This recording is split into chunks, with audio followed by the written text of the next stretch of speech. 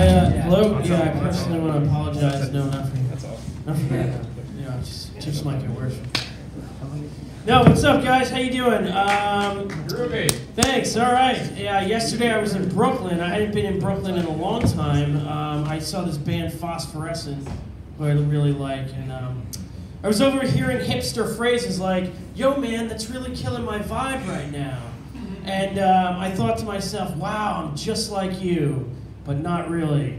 And then I was like, man, is there anything more hipster than hating on hipsters? Maybe. I don't know. I don't know.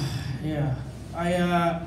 So I'm leasing a car temporarily. I picked it up yesterday, but I had a really bad experience. Have you guys ever heard of the Fair app? It's like it's like a short-term lease. You're not locked in for like 36 months. So I go there last week, and the guy's like, we don't know where the fuck the car is. So I'm like, great. It's like, I've been working here 4 years. He's like, we've never had an experience like this. I'm like, this is amazing. This is just a bad omen. I'm not coming back here.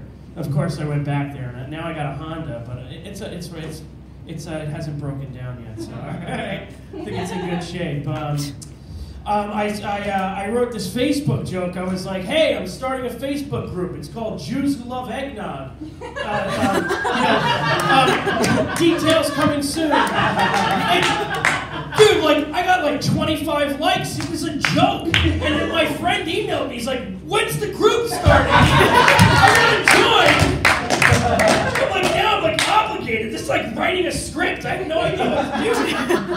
Oh, jeez. Yeah. Many of you guys know I'm a habitual gambler. Tomorrow I'm playing in a poker tournament in Monticello at Resorts Casino, and I always said that gambling is like the only addiction where when you're doing well, people encourage you to keep going. You know, it's like, yo guys, I won like $2 grand playing 1-2 limit. Dude, you're on a streak. Keep it going. It's like, would you go up to a guy that was passed out at a bar and be like, dude, you're on a streak. Drink this whole bottle of vodka. Oh, man, I think this is a good set. I'm not even recording it. Shit. You see, this was terrible. I saw this on Facebook. Somebody's husband died prematurely of a heart attack, and one of her friends said in the comments, "I'm so sorry, Jen. My heart goes out to the family." And I was thinking, that's a little bit of an insensitive condolence, because if your heart is so amazing, I mean, you could have given it to him, you know, and he's changed hearts, let the doctors work on his heart and then give it back to him. Oh, shit. Oh, wow, I'm so happy I'm doing well. I've been riding this streak for a long time.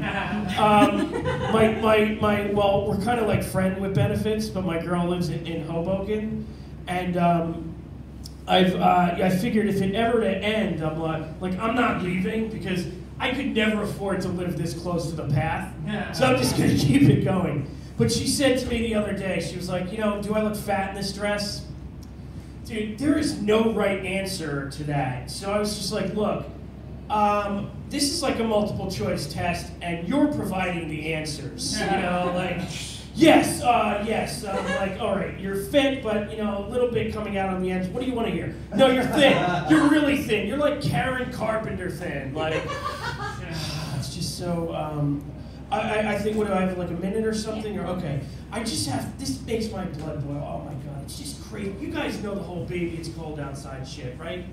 The whole controversy. These people, I'm like, I hate guns, right? But in this case, like, I'm like with the First Amendment, right? I'm like that crazy gun nut. Like, these are dangerous people. They're PC fascists.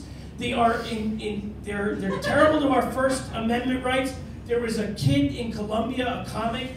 Halfway through his set, they fucking cut off the microphone because he made a joke that they didn't agree with. We need to take these people. I will volunteer. We put them in vans. We bring them to the North Arctic, the northernmost part of Canada, and we drop them off there in the nude. It just has to happen. Because if we don't, then it's like going to be like, well, we're banning Rudolph the Red-Nosed Reindeer because it promotes bullying. It's just got to stop. There's no end to this madness. Please. Thanks, guys. All right.